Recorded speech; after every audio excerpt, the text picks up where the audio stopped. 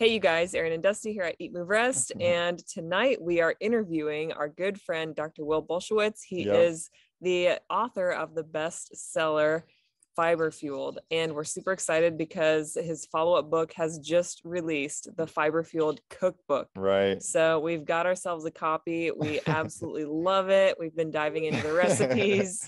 It's already like earmarked. Erin's got it all like bookmarked and folded and like highlighted already. I'm like, oh my gosh, you've already gotten to work on this thing. You know, that's like, as an author, that's the ultimate compliment, is when people like actually start beating up your book. That, you know, if the book looks too clean and it looks like you just bought it at the store, then it's like, you know, am I supposed to really believe that you've read my book? I know, totally. Exactly. You need a few curry stains on it. But yeah, exactly. So yeah, we're really excited to get to chat with you here and share all of your wisdom with our EatMoveRest audience. And we did pool a bunch of questions from our friends and followers over on Instagram. So maybe we can dive into those in a little bit. Totally. But I just have to say, like, first and foremost, like, we've been plant-based for about 7 or 8 years now. But if this book would have come out at the beginning of that, like, this honestly would have been like my Bible. Like, it would have been right next to the Bible on my nightstand, because I was fiber obsessed. Oh, like, it was very weird. Yeah, this is weird because Erin has had this fiber obsession since we got together. Even before we were on a plant-based diet, you were still fiber obsessed, but she wasn't healthy fiber obsessed. She was, at the time, it was like Activia yogurts and like Fiber One bars. It was Fiber One everything. Like, when Fiber One became a thing, I was like fangirl, you know? Yeah. And it all stemmed from like a very, very slow digestion. And it really affected my mood. And that was the worst part of it, because nobody's happy if they're not regular. And so honestly, you know, I was just checking every single, you know, processed package, like lean cuisine or whatever I was buying, checking the label to find out the grams of fiber in it. And years later, I'm looking back and I'm like, you know, most of the foods that have the most fiber don't even have like a nutrition label on them. It's just in the produce section, you know, and I was looking in all of the wrong places, and I was just so paranoid, making sure that I got 30 grams and then I was okay. But now it's like, since going plant-based, you don't even have to think about it or question it. You're just guaranteed to get above and beyond that. Totally. So, you know, I love this because first of all, you were way ahead of the curve. Because I'm still trying to convince people that fiber is relevant. Right. I'm like, how much more do we need to prove that fiber matters? Like, how is it that I still hear people say that there's no human requirement for fiber? I mean, I guess like there's no human requirement for fiber, but if you don't eat fiber, you're like increasing your risk of 6 of the top 10 causes of death. Crazy. Yeah. Why would you do that? Right. Totally. So, and then the other thing that you bring up, Erin, that I think is such an important sort of jumping off point that we can cover, you know, in more detail if you guys want to, is that I feel like we have stigmatized bowel movements where we're not allowed to talk about it. We're not supposed to be comfortable talking about it. It's supposed to be this private thing that, and you wouldn't believe how many people, like Dusty and Erin, you wouldn't believe how many people I have met professionally where they literally are an adult in their 30s before they discover that they have a pooping issue. Because they just thought, like, that's normal. That's my normal, right? And it's not until they get married and they move in with someone and then they discover, oh wait, like, I'm pooping once every 6 days. Right. This person is pooping twice a day. Yeah. So that is one of the top questions we got was, number one, is there an upper limit to fiber? And piggybacking off of that, like, what is regular when it comes to pooping? Is it once a day, twice a day, once a week? Like, I think a lot of people don't know. I think it's funny that you mentioned that too. Talking about it, it's so funny. We talk about it so much. Our families get freaked out. They're like, you guys talk about poop so much. Like, we're just open about our poop. Well, and I think it's when like, you have 2 tiny my kind of kids, people, it's like anything goes. That's very true. And we were saying, how much too much? What's regular? Okay, so when it comes to fiber, fiber is like anything else. There's always such a thing as too much of a good thing. Yeah. That's always possible, right? Yeah. So exercise is great. We need more exercise. Yeah. But you can overdo it. Totally. Yeah. Right. So if you rolled out of bed and you hadn't been working out and you go to the gym and you go so hard, yeah, you're going to be in pain for about 2 weeks taking ibuprofen, right? Yeah. So the same is true with fiber, which is that this is a very personal thing. There's not a number. Yeah. It really depends on you and what your body is adjusted or adapted to. So like the more you practice fiber, the better your body will become at processing fiber and getting the most out of it and giving you more benefits from it. Yep. But most of us have not been really consuming fiber. Like even in the US, it's kind of interesting. Like when people think that they are high fiber consumers, yep, you actually most of the time discover that they're still less than the minimum recommended amount of fiber. Right. Yeah. Yeah. So, so it really is, it's about meeting you where you are. What have you been doing for the last couple months? Okay, cool. Like this is our baseline. Yep. And now let's practice, just like with exercise. Let's practice. Let's do a little bit more. Let's start turning it up. Yeah. Let's not go too hard, too fast all at once, because that's how you hurt yourself. Right. Yeah. And, you know, in terms of bowel movements, so how often you go, correct me if I have the wrong question here, but like how often you have a bowel movement is not the only thing that I could really care about, to be honest with you. Let me kind of give you some of the ways that I'm thinking about bowel movements, because it's sort of a more complex, more multifaceted thing. Yeah. And I'm the guy who like spends all day thinking about bowel movements. So please don't judge. So yes, how often you go does matter. Yeah. If you poop once a week, you're constipated. Yeah. I actually don't need any additional information. We're done there. Okay. But the problem is that there are people who poop every day. Yeah. They can still be constipated. Yeah. There are people who poop 5 times a day. Yeah. But it's not a big bowel movement. Yeah. It's like a little nugget or a little turd. And they're working so hard. They're grunting, not to be too graphic, but they're, you know, they're pushing and they're working. Yeah. Just to get this little nugget to come out. Yeah. And they never get that. Like, it's really important to have that good, complete, satisfactory release. Yeah, totally. Yeah. Yeah. All right. So that's what You're kept turning her on. That was one of the biggest things that kept me plant-based, was if that's happening regularly and it feels great in the morning, then your mood also feels better. Totally. I mean, it is so true. Look, and the food mood thing, it's true. Yeah. I mean, it's kind of like this. When people say people are anal retentive, they actually are anally retentive. It's not just an expression. They're actually anally retentive. Yeah. So I do think that like having a good, healthy, complete evacuation early in the day is one of the best ways to start a day, and it really sets you up for success. Totally. So, but the completeness becomes a very important part of this. Like, this was one of my little tricks as a medical doctor that I want to transfer on to people through my education, is that, you know, it's not just how often you go, it's, was it a complete bowel movement? Because if you are not completely evacuating, you could go, and let's pretend you go, but you get 70% out. Yeah. Right. Yeah. So you think you got it, but there's still some there.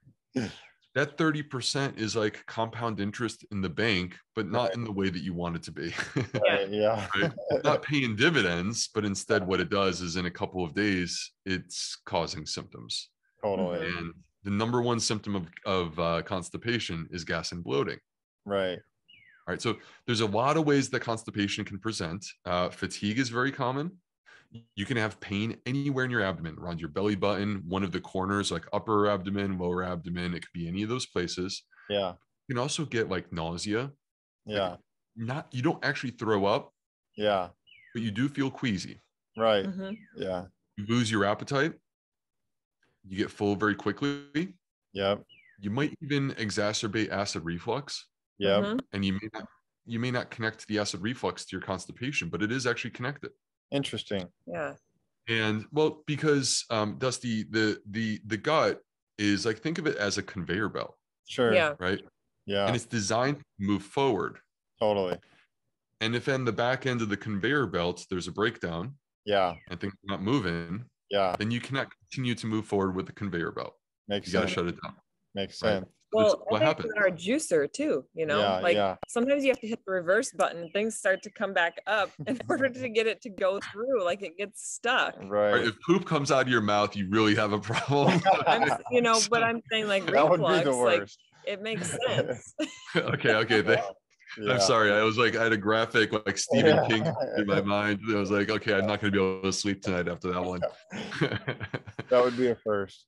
So, and you know, I think that the other thing too is that there are people who, I hope that there's someone who's listening who benefits from this.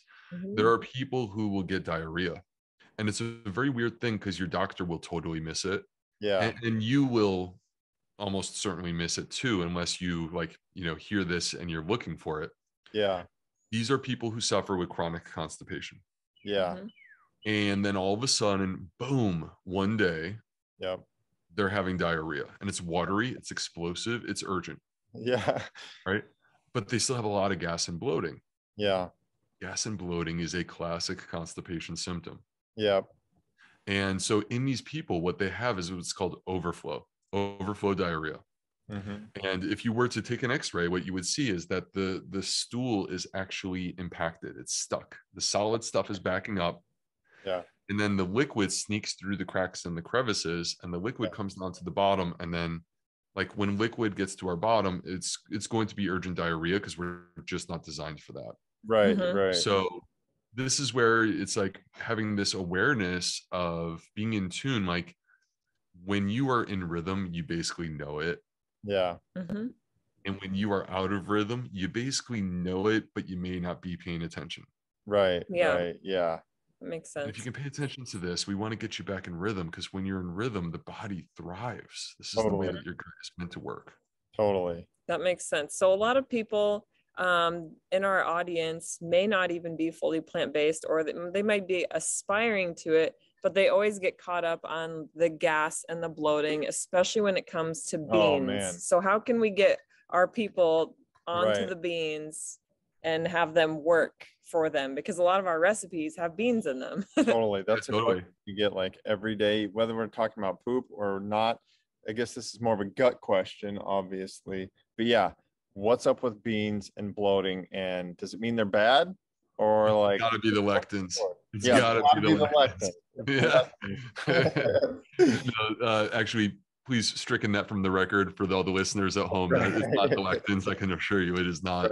Right. All right. So the deal is, first of all, before we even come to the beans, let's first take a step back. If you have food intolerances, the first question has to be, why are you having food intolerances? Yeah. What's the root of the problem? Now, I'm going to tell you right now, if you have constipation, not to make this entire thing about constipation, because there are other things, but this fits so perfectly right here. Mm-hmm. If you have constipation and you eat a lot of beans, you're going to be super bloated. Yeah. And you'll blame the beans. Right. But I'm here to tell you that I think it's actually the constipation. Makes sense. Mm-hmm. Because if you could get pooping and get into that rhythm and keep things moving forward, then what you're going to find is the gas and bloating is going to go away. Mm-hmm. Food intolerances are going to go away. And your ability to process and digest foods that you don't think you really can process and digest, you're going to be shocked at how easy these become. Mm-hmm. Good. Okay? So step one is always like, is there something holding me back? Mm-hmm. Don't just jump right to the food. Start here first. Ask these questions. What is the root of the problem? Makes sense. Mm-hmm.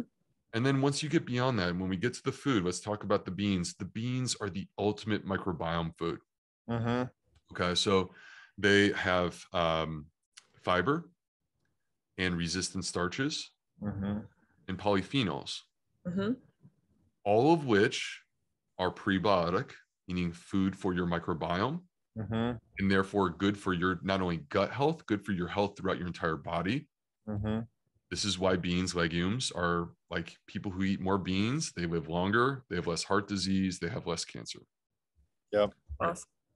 But the problem is that, coming back to these prebiotic foods, the fiber, yeah, resistant starches, Well, we don't actually have the digestive enzymes to break them down. Mm-hmm. Who does? Our microbes. Right. Our microbes can break these down. Yeah. We're asking them to do the work. And when you're asking them to do the work, if they're in a state of impairment, meaning that they have been damaged or hurt, yeah, it's hard for them to do that. Sure. Right? Like if I have a bum shoulder, it's hard for me to lift things over my head. Right. Yeah. So, so if you have a damaged gut, you should expect that the foods that are actually the best for your gut microbiome, because they have the most fiber or resistant starches, are also going to be the foods that you're going to struggle with the most to consume, because those are the ones that are actually asking the gut microbiome to do the most work. And when you do the most work, this is the stress test. Totally. Can they keep up? Can they hold up? And if your gut's not in a great place, you have symptoms because of that. Totally. What can we do with legumes? Here's a couple things. You, first of all, if you buy them in a can, right, then you should rinse them extensively. And if you buy them in bulk, you should soak them overnight. And then discard the water, add some more water, and then discard again. Okay. And the reason for both of these, whether it's rinse, rinse, rinse, or whether it's soak, wash, soak, is that there's a compound called raffinose. Actually good for us, but it also is very gas producing. And if you get a lot of gas, I say get rid of it. And the way you get rid of it is with water, because it's called water soluble, which means that when you add water to beans, you will suck up the raffinose. And then you discard that water and you are getting rid of that raffinose. Okay, so that's one of the tricks. And then you can also pressure cook your beans. Pressure cooking seems to make them more easily digestible for people. That's what we've been doing. Yep. You can sprout your beans or legumes. So if you're not sprouting, you need to. This is not just for you two, but for everyone. Right. Sprouting, you need to. So sprouting is like literally the most nutritious food. It's a gift from nature, because you can basically have a garden in your kitchen. Taking up almost no space. And if you take a half of a cup of lentils, which may cost you 25 cents. In 3 days, that half of a cup of lentils turns into 4 cups of lentil sprouts. Awesome. It's amazing. Did you go live with Doug recently? Doug Evans? I did. I went live with Doug yesterday. And yesterday. I was gonna have done a couple things together, because we're big sprout people. So we had him on our channel a while back. We had him on a while back, and now again we're moving in a week, so I'm packing up the house. I have a tote full of supplies from Doug, all of our sprouting gear, and I'm like, we've got to get back into this. I got pregnant. I had major aversions to all kinds of basically green leafies, and I just wasn't into it. I don't know why, but I was getting my nutrition in through smoothies. I was able to make a green smoothie and mask it with some fruit, and it was great. And that brings me to another thing that I heard you say, that a child's taste can be acquired in the womb based on what the mother is eating. I believe that. Yeah, I believe that. So yeah, I mean, so a quick example, I'd be curious to hear, because you guys have your family, but like my son, who's 5, my wife was smashing broccoli sprouts during pregnancy. And because my wife's the kind of person that if you tell her that something's good, she's gonna keep going back to the well. Like she'll just keep doing it. So she heard broccoli sprouts are good, so she's like, let's smash them every single day. And so Liam came out, and when he turned 6 months old, we started giving him food. And we're like, you know what the heck, let's put some broccoli sprouts on the tray and see what this kid does. And they're so bitter. Like it's hard to convince even an intelligent adult that you should eat these. And he's just like, he's grabbing them, he's throwing them in his mouth, and he kept doing this. He didn't stop. He loved them.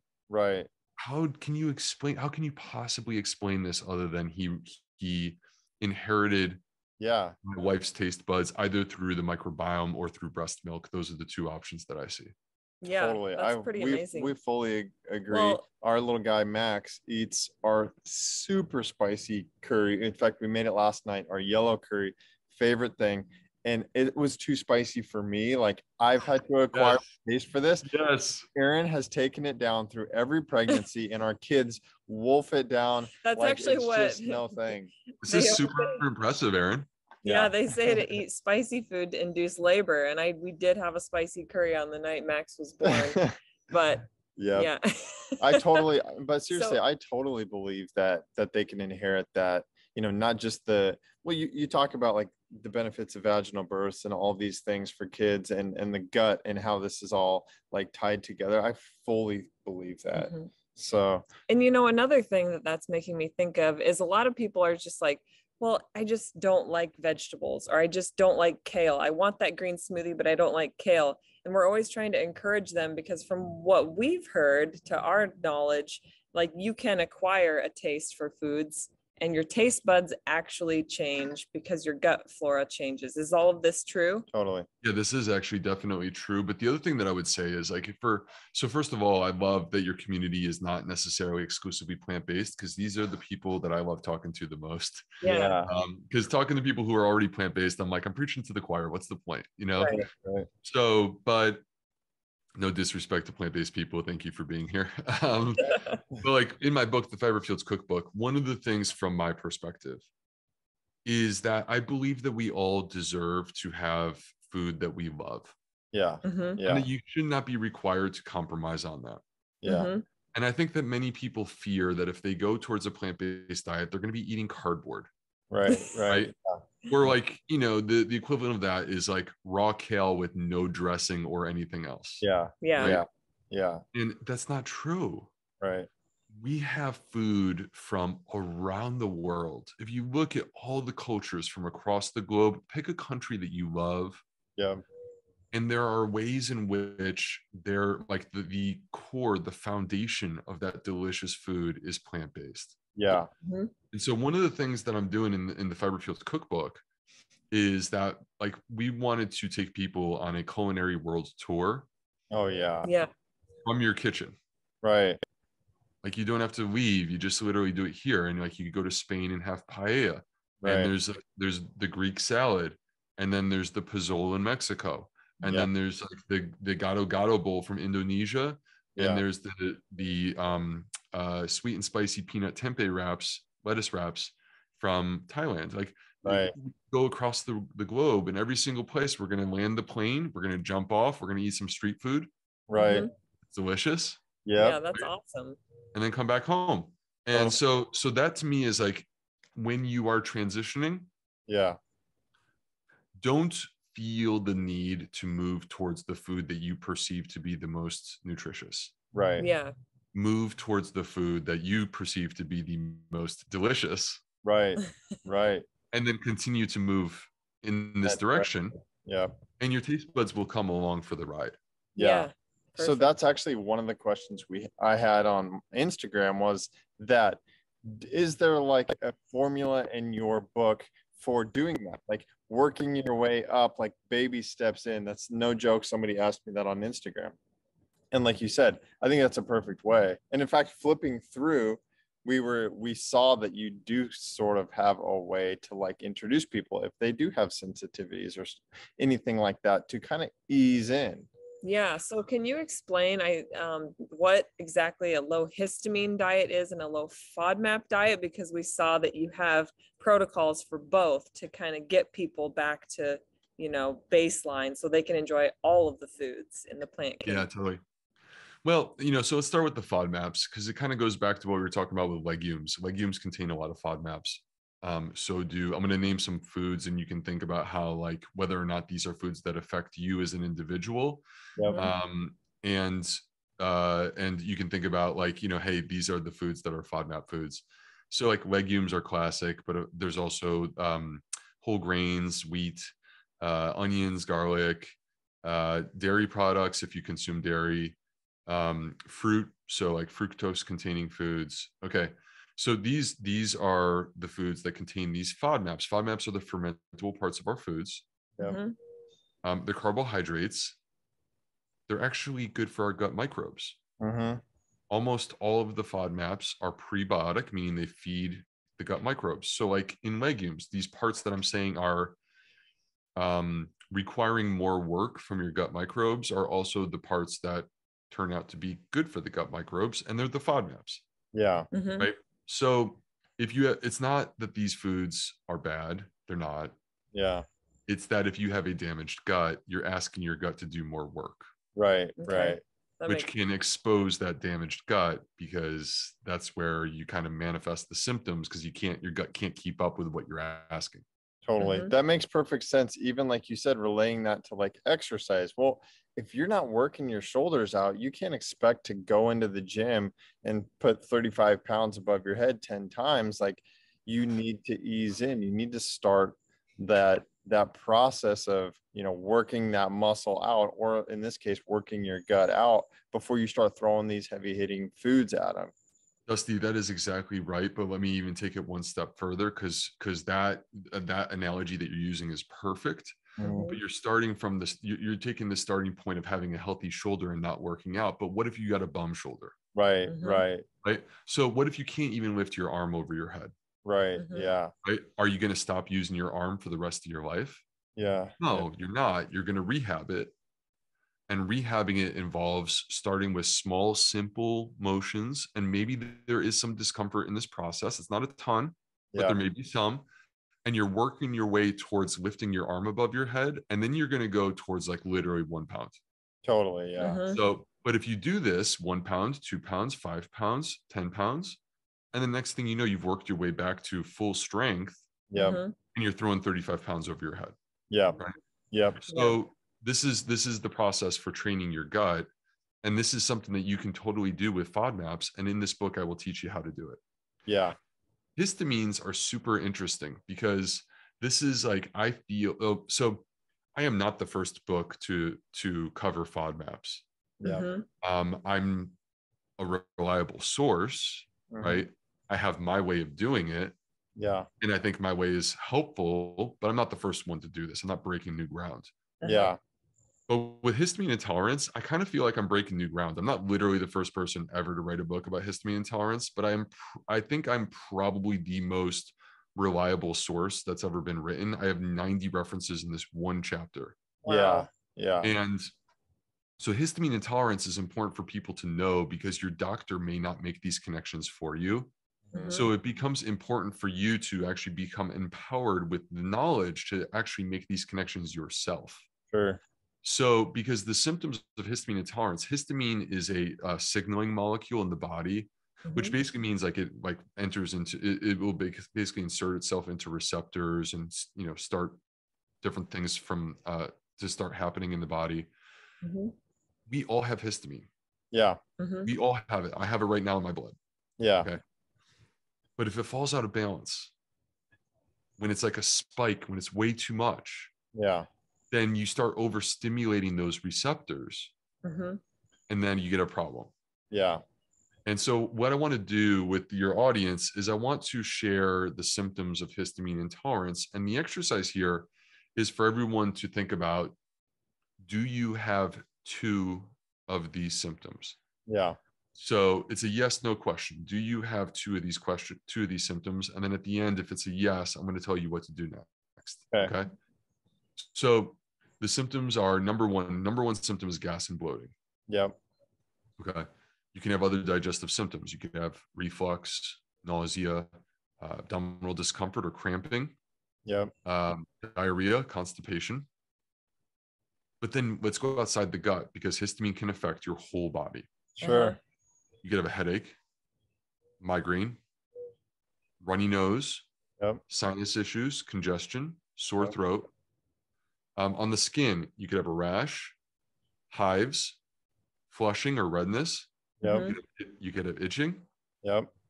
And then the heart, you could have lightheadedness, racing heart rate, fatigue. So these are the symptoms. Okay. Yeah. As you can see, like you go to see me as a gastroenterologist, Yeah. You come in and I'm like, okay, so tell me what brings you here. And you're like, okay, so I'm having bloating and then I'm having this runny nose. I'm like, oh, runny nose, you're gonna have to talk to someone else about that. That's not me. Yeah. Yeah. I'm just the bloating guy, right? Yeah.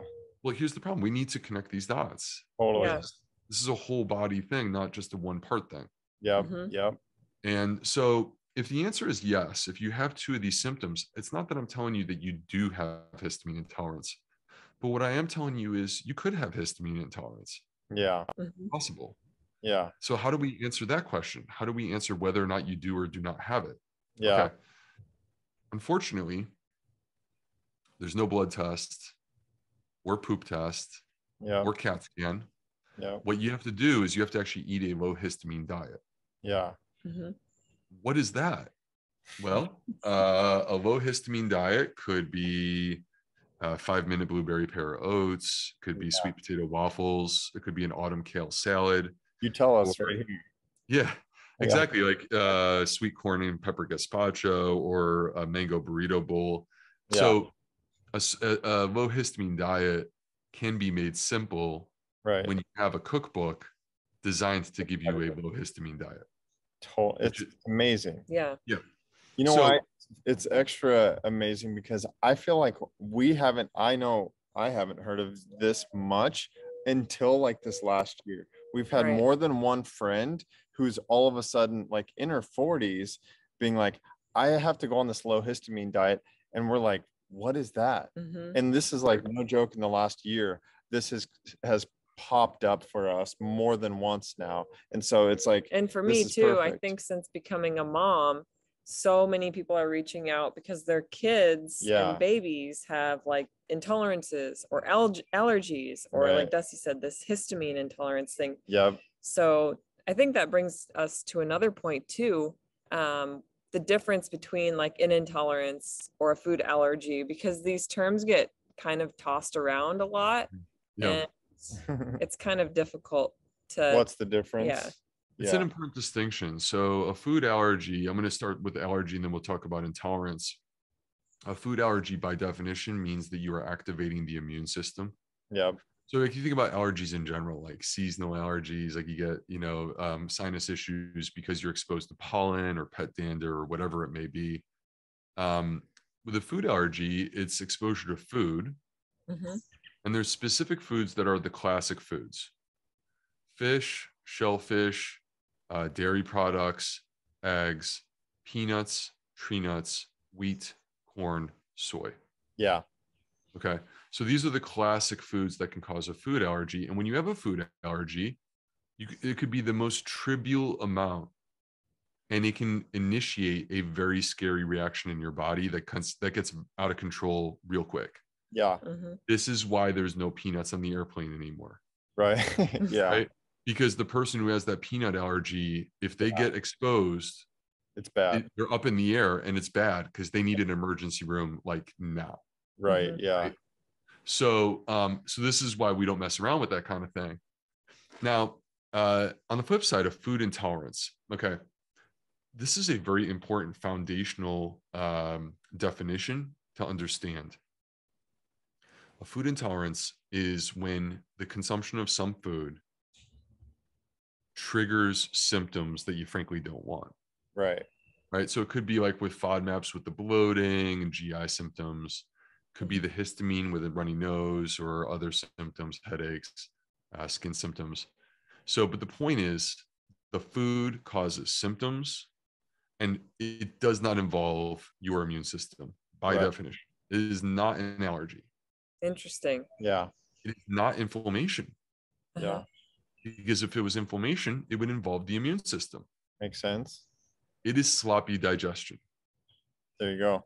Your body is struggling. And the majority of the time, not all cases, like if you have celiac disease, the reason that you have that is that's a genetically predisposed issue, right? Yeah. Mm-hmm. But the majority of cases when people have a food intolerance is because there's been damage to their microbiome, and their microbiome can't keep up with the demands of the diet. Right. Mm-hmm. And so I have to say we got a 4-minute warning, Dr. B. This sounds like what we need to do then to fix constipation, to fix these intolerances, to fix a lot of this stuff. like we're talking about the damaged shoulder, maybe the damaged gut, is fix that gut, heal that gut, fix that microbiome. And the number one way to do that is ding, ding, ding, fiber, right? Am I right? Is it fiber? So you are right. And it is absolutely fix the gut. Yeah. Right. The problem is not the food, and you are not better by eliminating the food. Yeah. You are better fixing the gut so that you can eat that food and not have to fear it. And it stops being your enemy and it becomes your friend. Totally. Right? So, and the way that we fix the gut is, in the interest of time, it's fully described in this book. Yeah. This book is, so I've had so many people who are like, okay, but Dr. B, why did you call it a cookbook? Yeah. Because it's kind of not, but it also kind of is. Yeah. It's got 125 recipes. It has full color photography. When you, like, I have been encouraging people, when you get it, pretend it's an issue of Us Weekly. Just flip through it, have some fun, kick your feet up, right? Totally. But it also has 11 chapters. Yeah. And it has these 2 food-based protocols: low FODMAP, low histamine. Yep. And you work through the 11 chapters. And if you have gut issues, no matter who you are, if you have gut issues, you start at the beginning and you read your way through. Yeah. And I'm walking you through the exact process that I would use with you if we were working together one-on-one. Right. And if you don't have gut issues, here's the thing. Like, our gut is so important. Right. Connected to our digestion, our metabolism, our immune system, our hormones, our brain, our mood, our energy levels. Yeah. Gosh, that is so precious. Totally. We need to protect that. Yeah. And protecting that means making conscious choices to enhance and optimize your gut health. Totally. And that's really what this book is designed for, is like, you don't have to have food intolerances, but if you do, I honestly think this is, as far as I'm concerned, this is the best book for food intolerances ever written. Yeah. Yeah. But if you don't have food intolerances, your gut is so precious, is such an important part of your body, your health, your long-term outlook. We need to protect that resource. And therefore you should be using the principles in this book and still applying them into your life in a way that makes sense to enhance your gut health. Make it even better.